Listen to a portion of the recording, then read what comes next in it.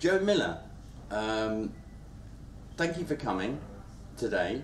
I just wanted to know, who is Joe Miller? Tell me about Joe Miller. What got you into politics? Well, I'm 25, so I'm quite young to get involved in politics, but I was brought up in a council house in Woodingdean with my mum and saw my dad at the weekends. I then went to, and that was in Woodingdean, which is in the constituency. I went to primary school in Rottingdean, Our Lady of Lourdes, and then went on to Cardinal Newman in Hove. What got me involved in politics was seeing some family difficulties, I suppose, over time, that actually as a result of the financial crisis, people become, the welfare state should be a trampoline, not necessarily a net. And as a result of a number of things, my mum lost her house and we ended up in emergency accommodation. And I never wanted to feel that vulnerable again. And I wanted to help other people that wouldn't hopefully have to feel that vulnerable again.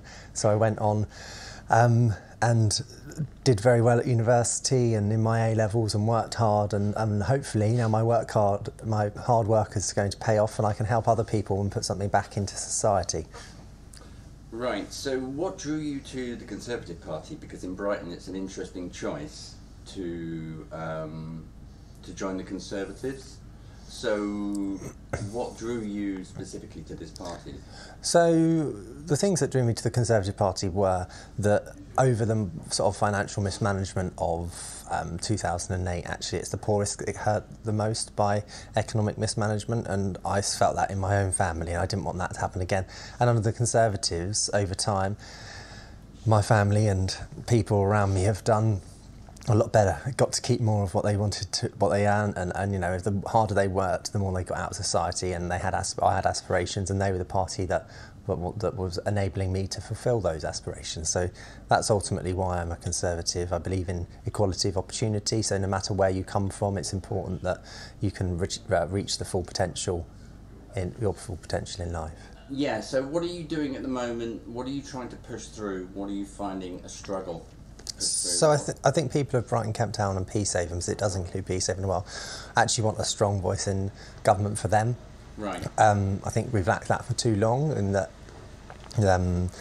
people really have been out canvassing. People care about their bins being emptied on time. They care about their grass verges, or small things in life. And I think MPs should be there to apply pressure to local councils, get more money from government to solve some of those problems which have existed for far too long in our area. Yeah. Having grown up here and have links to all of the constituency, I think people were really sort of crying out for a strong voice for them.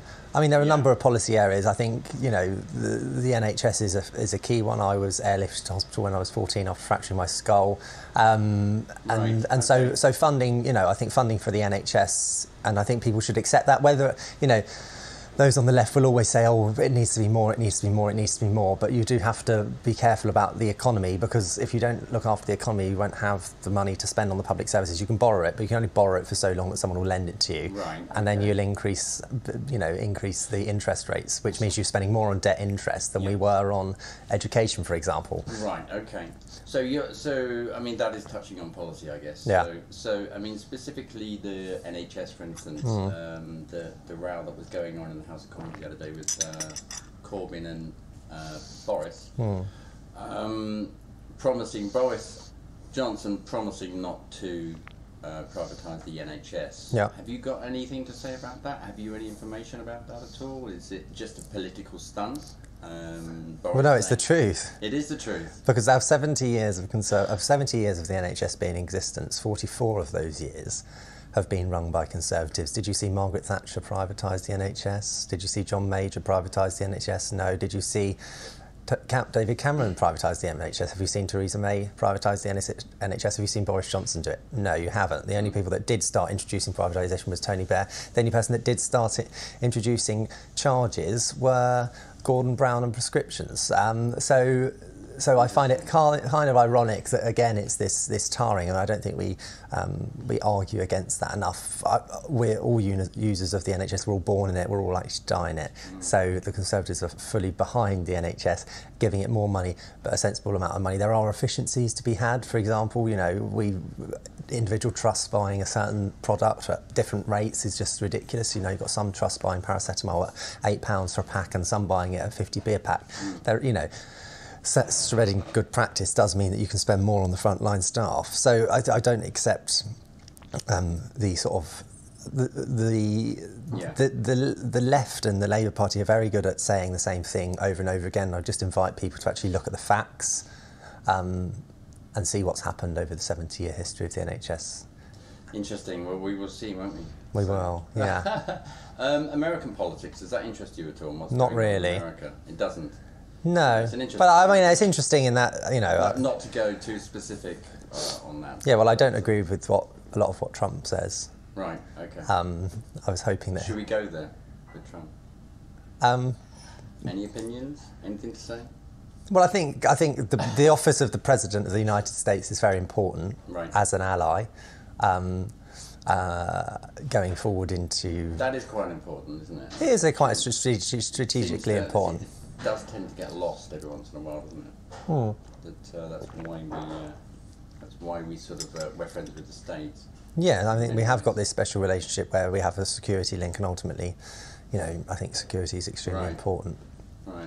Obviously, countries do make mistakes in decision making. Politicians make mistakes. I don't think we acknowledge that enough. Not every human.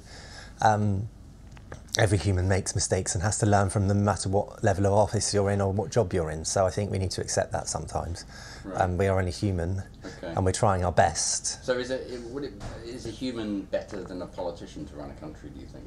Well, politicians are human by their very nature. Okay, now I'll rephrase that. Is a businessman a better man to run a country than? No, not necessarily. Right, okay. It's an interesting one. No. Just on the various issues, NHS schools, policing are key issues. Yeah. Housing, I would want to be able to get more. So what's the situation with housing? Because it seems like it's a stalemate, and how would you break that? What would we need to do to sort of break the cycle of what's going on? We need to build more. Impossible? No, nothing's impossible if you put your mind to it. So how would you do it? So you need to build more housing, which we're doing. Yeah. You need to, which we are doing, tax foreign investment into property a lot higher to disincentivise that. Mm-hmm. And likewise with sort of people building up huge buy-to-let portfolios, which we're doing, stamp duty and capital gains tax, etc. So you can use that as a stick. Then you need carrots, obviously, which is building more houses, giving young people the opportunity to buy it through saving up deposit schemes, but also you could start looking at, generally mortgage lenders lend between 4 and 5 years of your earnings. You could increase that to make it more ascertainable for people to be able to get a mortgage and then buy their first house. Yeah. And as that goes on, you then would see more people buying it, you'd see less people renting it, which would then create a more home ownership led. And if people got a stake in society, they feel something. I think that's why we're seeing more division in our country currently. So there's a number of ways and means that you can get people onto the private sector housing. And there's obviously the need for more affordable housing for those who can't afford it through housing associations, councils. We've lifted the HRA borrowing cap, which housing revenue account borrowing cap for councils, to enable them to build more council housing, which is very important. Get people out of emergency and temporary accommodation, which I was in, and into council housing. And then you've also got the need for the private sector and the private rented sector to be regulated properly, so people can, live in homes that are fit for purpose, essentially. Because we have got younger populations are more transient. They don't want to tie themselves down at the age of 20 and buying a home. I fully understand that myself. Right, so that's obviously needs regulation as well. But some people obviously only want 6 months tenancies because that's how they might have a 6 month job in a temporary job. So we've got this transient population. So we need to be able to cater for everyone, and this sort of gig economy that's coming. Well, yeah, I mean it's a minefield. It's a very difficult situation. It's not that anyone's got a perfect answer for it. So Anyway, moving on to the election. Yeah, 12th of December, is that right? that's right. So how are you feeling about that and your competitors and how do you think it's going? I mean, there was a prediction that the Tories might win. You might win yourself. Conservatives. Sorry, Conservatives might win. Sorry, do excuse me. What do you think of that? Do you think that's just a... do you think there's any... It's a real poll or a prediction, or what do you think about it? How do you feel about it? Well, the only poll that matters is the actual day. I think there's... Exactly. I'm going to work hard to speak to as many residents as possible between now and the 12th of December, get my message out there, who I am, why I want to do this, why I want to stand up for people of Brighton, Kemptown and Peacehaven in Parliament and be the strong voice that they deserve. So it'll be up to them on the 12th of December whether they choose to elect me or someone else. The other candidates are all noble people, I think. Okay. They've all got the best interests of the constituents at heart in their own way. They may have a different outlook as to how they deliver that or not. Okay. Yeah. Than me, that's entirely their prerogative to do so. I'm looking forward to it. I'm enjoying the campaign. It's hard work, and it will be hard work if I get elected. But I invite residents to hold their nose and vote for me this one time, and I won't let them down. Fantastic.